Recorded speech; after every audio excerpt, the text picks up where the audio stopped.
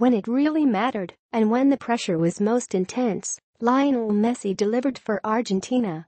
On the brink of being eliminated from World Cup qualifying for the first time in almost 5 decades, Messi scored all 3 goals in Argentina's comeback 3-1 victory Tuesday at Ecuador, overcoming the thin air in the Andes. "It would have been crazy if Argentina didn't play the World Cup," Messi said. "This is what we came for. And on top of that, we started behind. Luckily, we could react quickly and take the lead."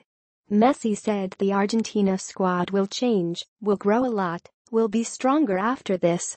But there's still work to do for Argentina, the 2-time champions who lost the final 3 years ago to Germany 1-0.